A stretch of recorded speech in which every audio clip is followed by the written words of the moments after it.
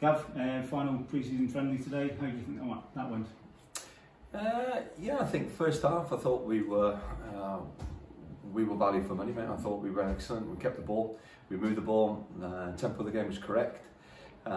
Great movement off the ball, which we were trying to highlight. We were in early today.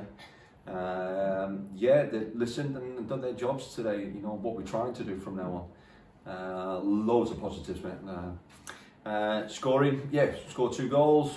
To be honest with you, we should have scored 8 goals. To be honest, it should have been 5 and 6 for half time. But overall, yeah, very good, mate. Very happy.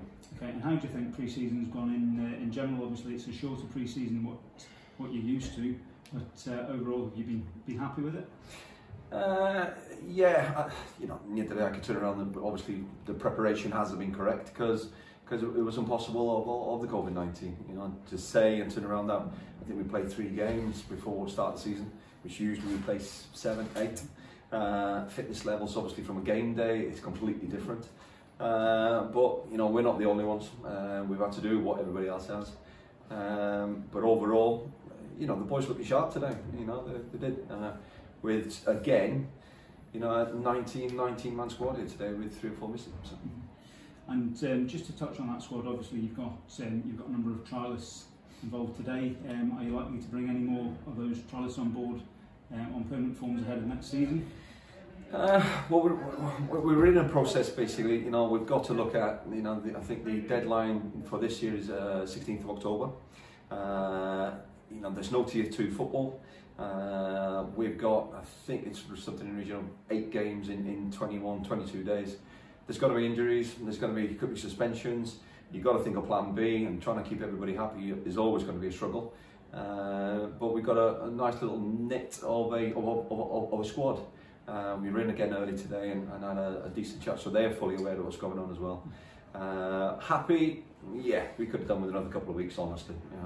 Another 3 games, that would have been perfect, but I think at least we've had a game today, which I'm hearing some of the Welsh Prems basically couldn't get a game.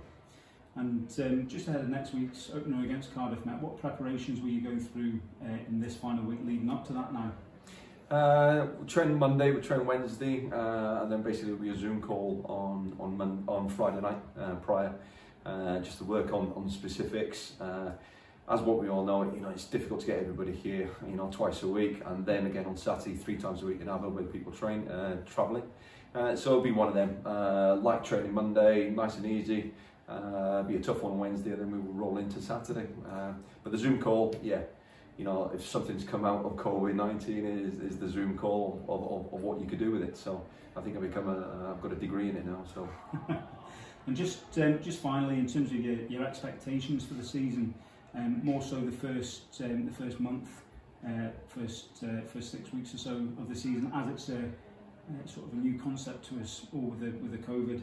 What are your expectations for the full season, and what are you looking for in those first 6 weeks?